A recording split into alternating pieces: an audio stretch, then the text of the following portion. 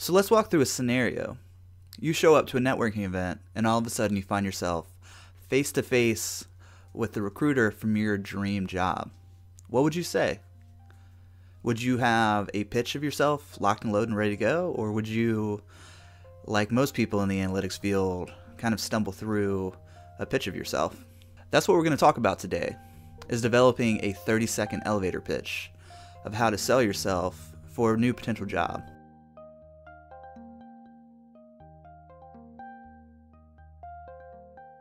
In 2 weeks, I'm going to be giving a talk on sales analytics at the Tableau User Group here in Greensboro. After that talk, there's going to be a segment called Have a Job, Need a Job.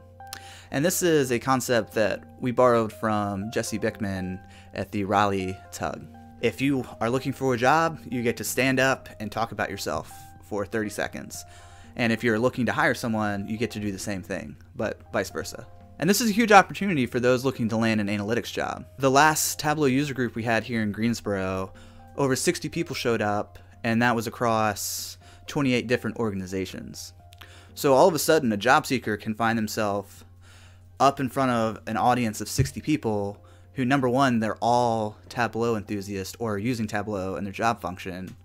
And number two, they're at a bunch of different companies. So we've put together a template of how to talk through your experience and who you are as a Tableau developer. I want to talk through 4 key things to keep in mind when you're giving an elevator pitch. Number one, you're going to want to highlight your achievements rather than your experience.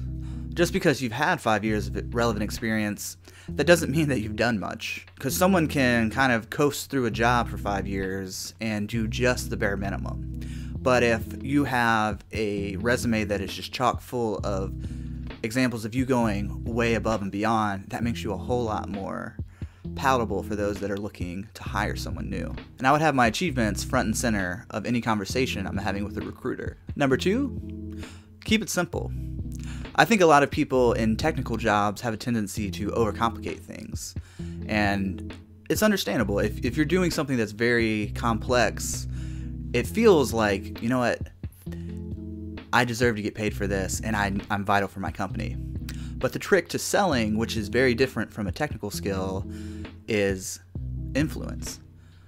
And going to huge depths to explain your expertise, it's just going to have them glaze over and they're going to get bored of your conversation really quick. But if you can, like, number one, highlight the big achievements and then talk a little bit about how you achieved each of those or how you thought about it, all of a sudden you're crafting a much more interesting and engaging conversation. And that leads us to our third point, which is tell a narrative if possible. If you have one huge achievement that marks the past 5 years of your experience, you should spend a good bit of your time in your pitch talking about that. It's much easier for people to understand a story or a narrative rather than just a list of facts. Number 4 is to define what industry or what specific space where you can make an impact. This helps you quickly weed out people that are not a good fit for you. We're working with sales analytics, marketing analytics, and nonprofit impact analysis.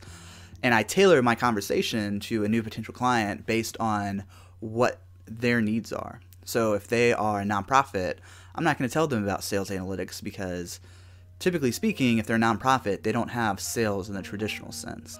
I get it. Selling yourself is a little uncomfortable, especially if you're in a more technical role and you see yourself as valued for the value you can bring with your skill set. That being said, it is very important for you to sell yourself. If you found this video useful, that's great. Please like and subscribe if you'd like more content.